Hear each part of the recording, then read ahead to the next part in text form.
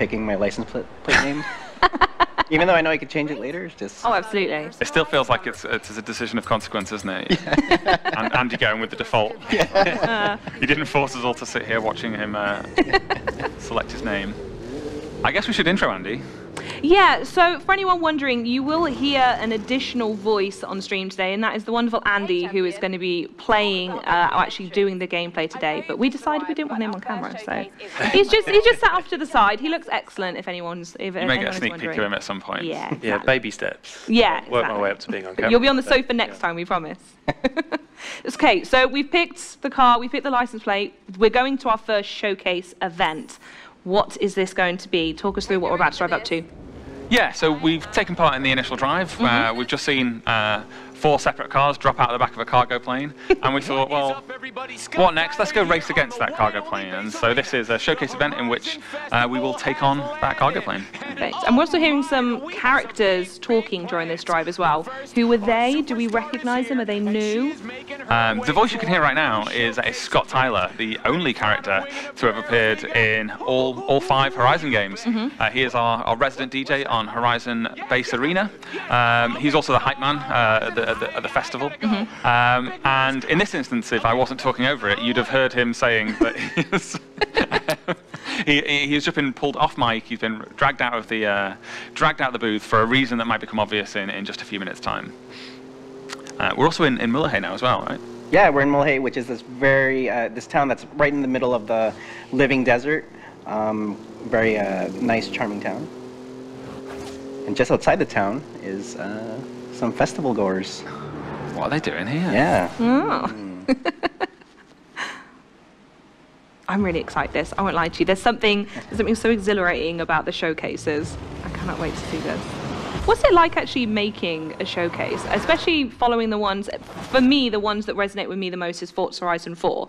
So how does that compare to making 5? I imagine there's an element of one-upping yourself, right?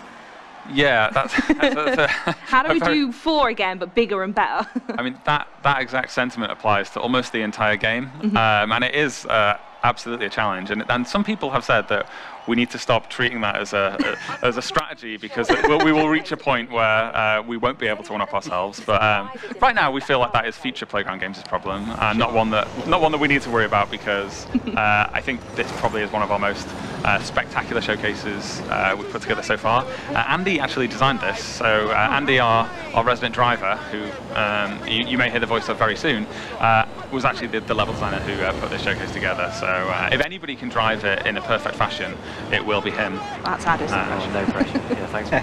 It's also a new car, isn't it, Andy? Yeah. This is Ken Block's V2 Escort Cosworth.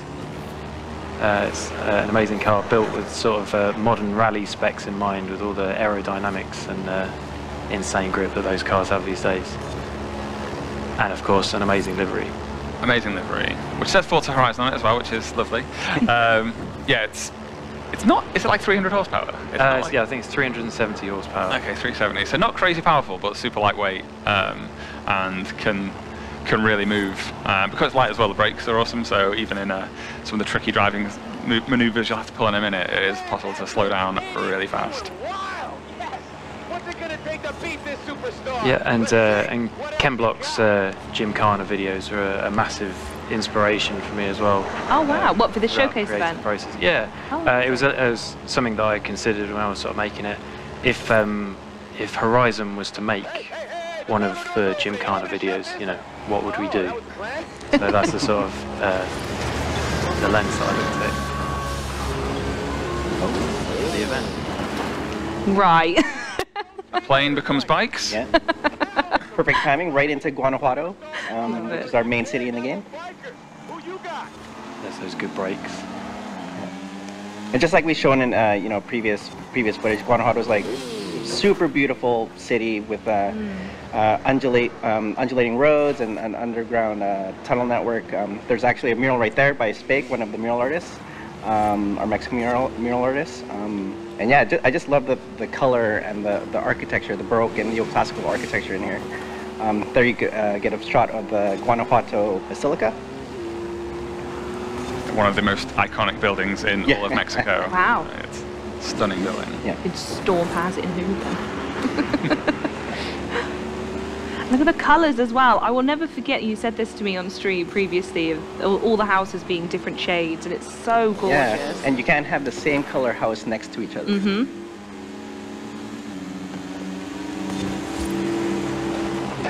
I like that they all taking their own little off routes as well, and just sort of like coming out of nowhere. Yeah, that's the thing about these showcase opponents. They will do anything to win. Always up to tricks, aren't they, Andy? Yep.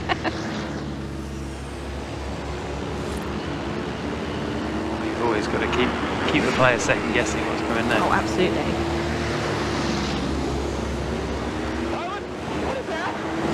So we're right up in the northern tip of the map at the moment as well. So yeah, we'll get a glimpse of the canyon, but we'll take a closer look later. Whoa! What happened there? So that bike knew he was beaten. He knew he didn't have a chance. So he has switched to a wingsuit for the final stretch. Oh wow!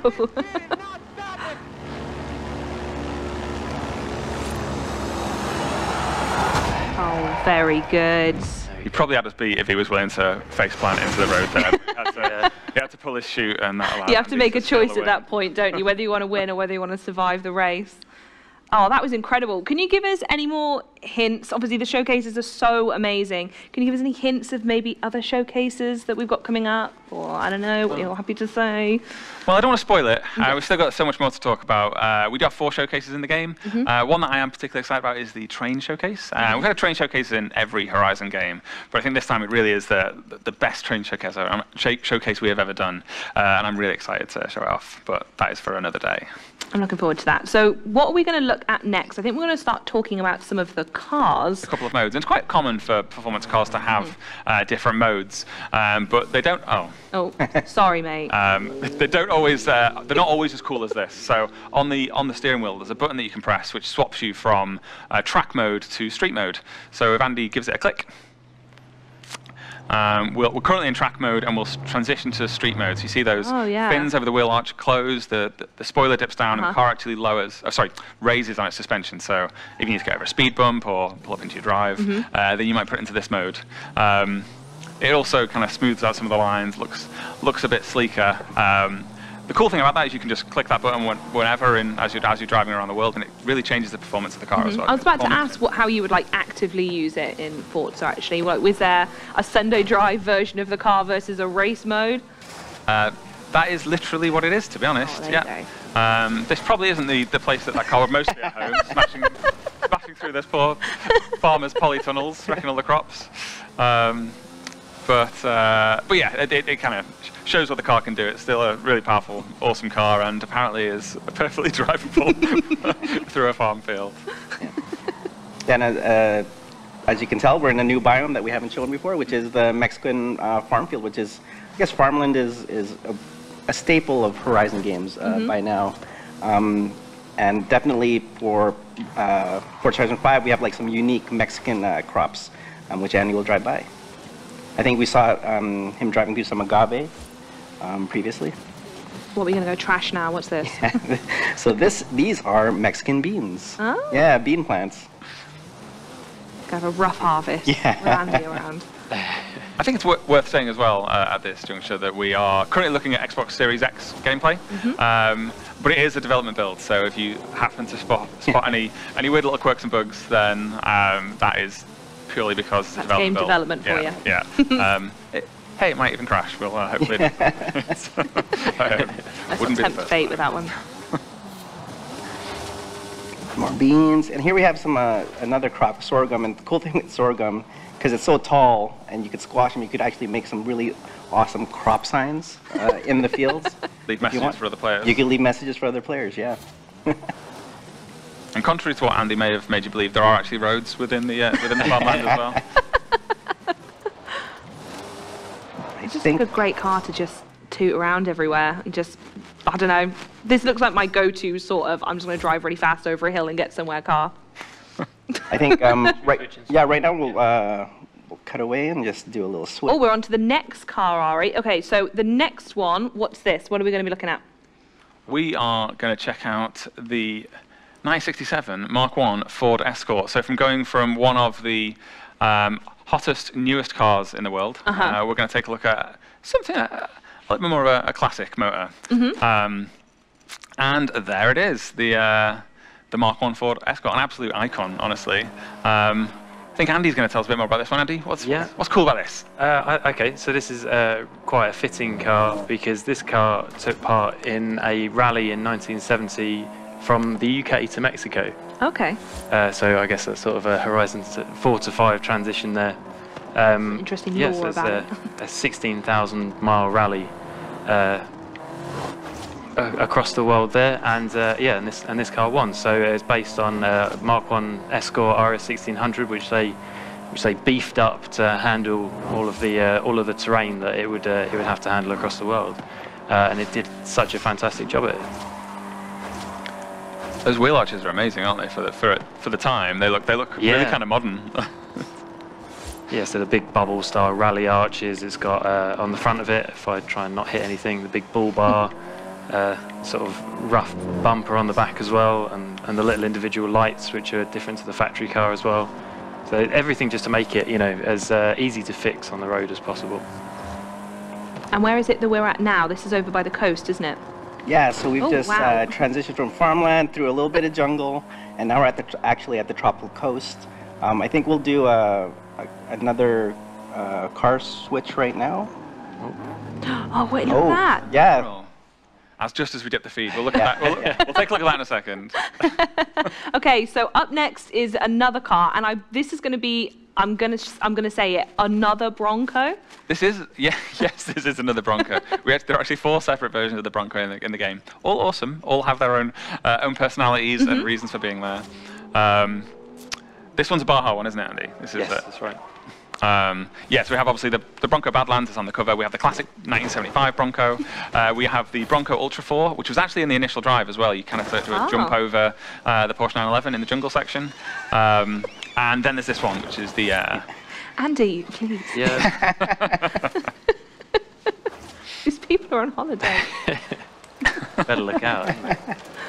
So yeah, the tropical coast is definitely one compared to the west, the rocky coast. Definitely like the ideal kind of vacation destination. The ideal visual that you see when thinking of Mexico. And as perfect postcard it does look at the moment, if you're playing in storm season, this is one of the areas that can, when the weather conditions are right, can have tropical storms, which turn it from this perfect paradise into a really kind of like intense, exciting, and visceral like storm experience. Wow! Which is a really cool thing to just drive through. The idea of calling it a perfect paradise after Andy's been through. Yeah. I know, right? It's ironic, isn't it? And I guess, we'll do another car change. Yeah. So many car changes here. So the next one, where are we going next? What have we got? We have got the Ford F450 Super Duty, which is a pretty exciting car for us as well, isn't it? It's an absolutely massive truck. It's a dually as well, so it's got 4 wheels on that back axle, like two wheels side by side each side. Means it's just got like ridiculous grunt in the back. It can go over any terrain, and it's absolutely massive. That is a big, yeah. Look at that. So what's that? I mean, to me, that tells me that's an off-road vehicle, right? I'm trying to think, like, in a very sort of way, like, what I would pick this car to do, like, cross-country or those sort of, like, off-road races, right? I think certainly in the game, that is probably where you take it. I think in real life, you'd probably... It could also be a work truck or even an everyday truck if you're a truck person. But yeah, it's certainly it's got that Ford Tough DNA, hasn't it? So yeah, it's built for the road, built for off-road, built for doing your work in it, built for chucking all your camping gear in the back or a jet ski or something. Everyone's camping gear in the back.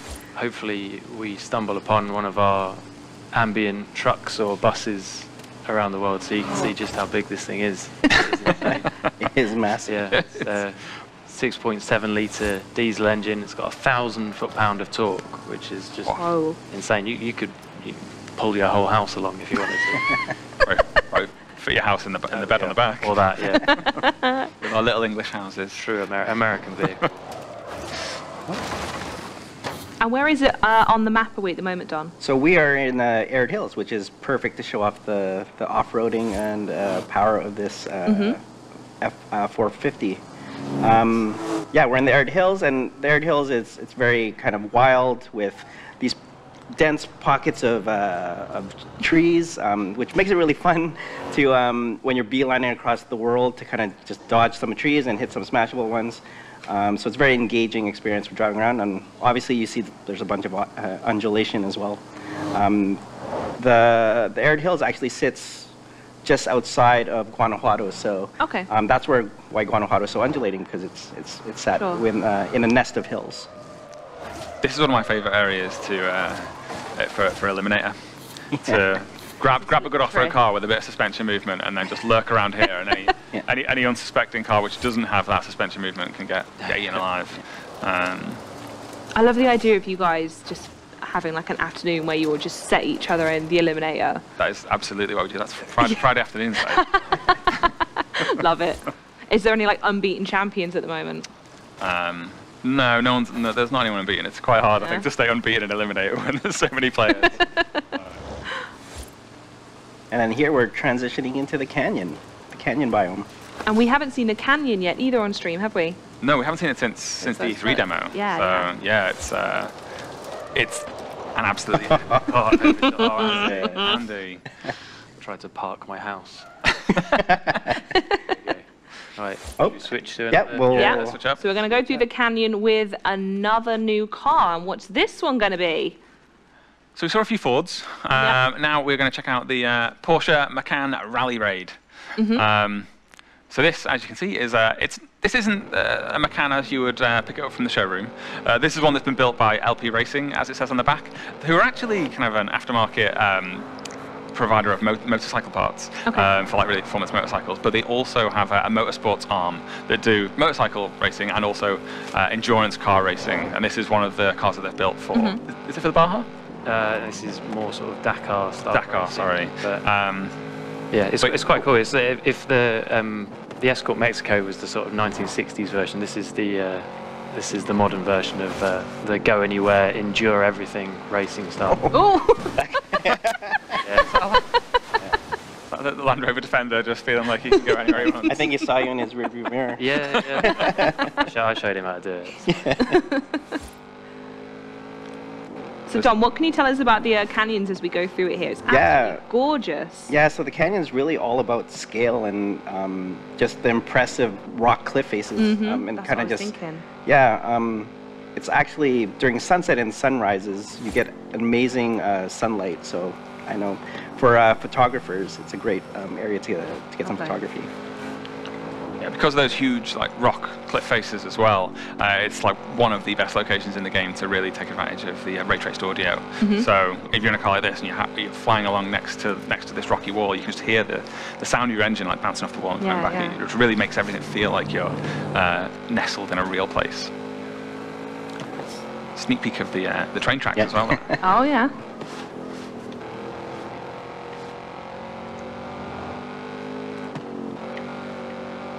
Just looks like a really fun place to drive through.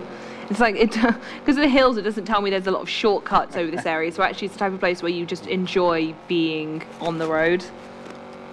Yeah, it is right. This is one of the places where in real life you'd go there just for the drive. Exactly. Yeah, you weren't actually going anywhere. You just drove there, drove the roads, and then we're like, let's drive it back again. Soak up a bit of nature. Let's try a bit of off-road. Yeah. Oh, train track again. There we go.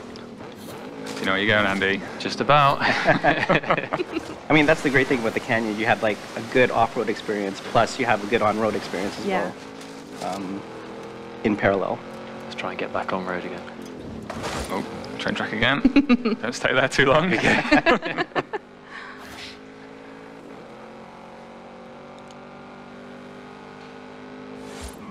Right. And yeah. We're going to check out another car. Yeah.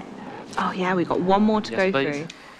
And this is staying in the Porsche family, this one, isn't it now? It is, yes. Yeah. So that one was the Porsche Macan. That was a purpose-built racing machine. This one is a car that it's not an everyday car, but it's one that normal people can purchase if they walked into a Porsche dealer, unlike the unlike the previous vehicles. This is the Porsche Taycan Turbo S, which is Porsche's brand new performance electric vehicle. So actually the second electric car on the stream today as well. Yes, so the AMG-ONE is a hybrid, so it's got an electric motor. This is 100% electric, and it's frankly a fantastic car. So the way Porsche have approached this with their very first EV is they wanted to recreate the driving experience of a 911, but in an electric vehicle, and that's especially difficult because it obviously has to have a massive battery and weighs about 2.4 tons. Wow. And despite that pretty incredible weight, it 0 to 60s in 2.6 seconds, top speed 160. It's, you know, I haven't had the joy of driving one, unfortunately, but apparently drives basically just like a 911, which is a fairly lightweight sports car. Sorry. Sorry, mate. Yeah. It's nice to know Andy drives like me too. Yeah, I thought I was in the UK again. Celebrity owners include Will Smith. And apparently, someone told me just before we came on air, Bill Gates has one as well. Oh, as you do. Yeah, so perhaps not the car for everybody, but it's But maybe your dreams can one day come true. Exactly.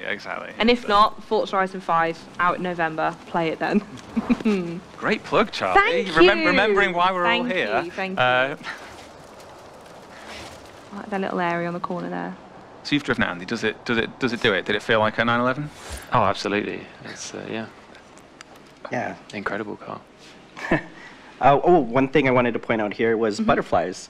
Butterflies? So, yeah, so actually during a certain season in Mexico, there's a big monarch butterfly migration that happens in the canyon areas.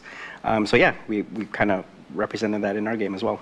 This is such a stunning additional element to add, because it would only be if you go and stop here you would see that, because normally people are like bombing through it all. But that's so authentic. I love it. Look at them all. Yeah, so you'll experience this in the spring season, and then it won't be there in spring, obviously, but yeah. Lovely. I think we wanted to drop one more, because there was one more bit we wanted to show.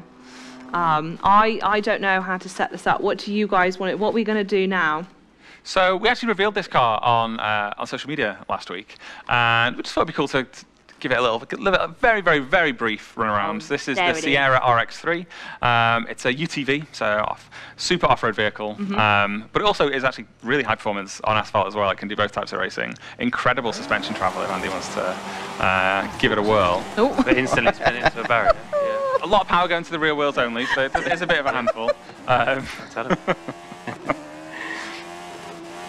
Yeah, but there's just we're heading up into the arid hills now, which again is just I think the perfect location to show some of the cool stuff that this particular car can do. As Andy decides to. Oh, Andy. All right, and there we go.